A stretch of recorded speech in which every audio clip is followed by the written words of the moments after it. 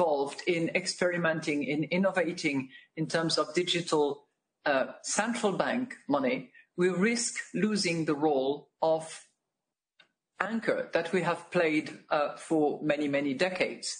And we have historical examples of period where the central bank monetary anchor was not there, and that precipitated crisis after crisis. That certainly was the case at the time of the free banking in the 19th century. Do we want to go back to those days? Probably not. I would say certainly not from our vantage point, as a result of which we have to respond to the demand for those digital payments in order to maintain the role of anchor that we have been playing regularly.